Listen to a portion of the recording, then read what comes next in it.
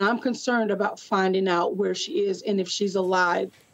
The pain and worry are real tonight for the family of a Cobb County woman last seen in February. Carrie Marie Jones is one of thousands of Native American women who go missing every year in the U.S., according to the FBI. And sadly, most of those cases remain unsolved. 11 Alive's Don White has the emotional plea from Carrie's family and what Indigenous leaders are doing about this disturbing trend. The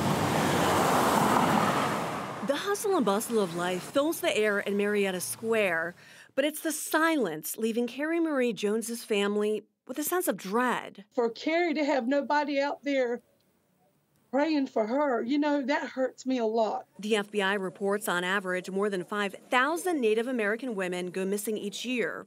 Carrie is one of them. I think it was last year sometime was the last time I spoke with Carrie, and that was right after her mother was burned in the house. After Carrie's mom died in a fire, the 29-year-old experienced tragedy again, losing her father within the same year.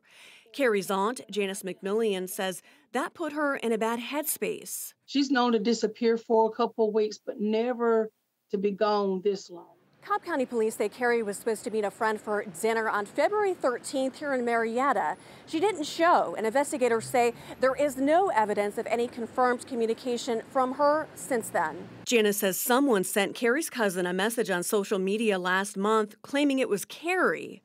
Cobb County Police Sergeant Wayne Delk says detectives aren't convinced it's legit. Social media, anyone can sign in or create an account. People deal with this all the time, fake accounts in their own name. I'm horrified. I'm scared. Violet Lauren with the Atlanta Indigenous Peoples Association didn't expect to hear about a missing Native American woman this close to home. I've been following MMIWG cases for years now, being an Indigenous person, and I was under this feeling of like, okay, we don't have that here. We don't have to worry.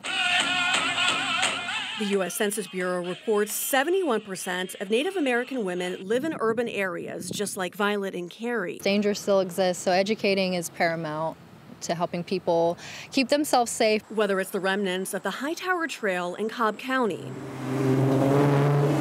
or by raising awareness of her niece's disappearance, Janice hopes to increase visibility of the Indigenous community. I understand the fear, but somebody's got to speak up. She has a message for Carrie, who she lovingly called Blossom for her beautiful smile. Come home. Just come home. This house I'm in right now was her grandfather's home. If she needs us, we're here for her. The streets of Marietta are full of life, as Carrie's family prays the unbearable silence will end. Dawn White, 11 Alive News.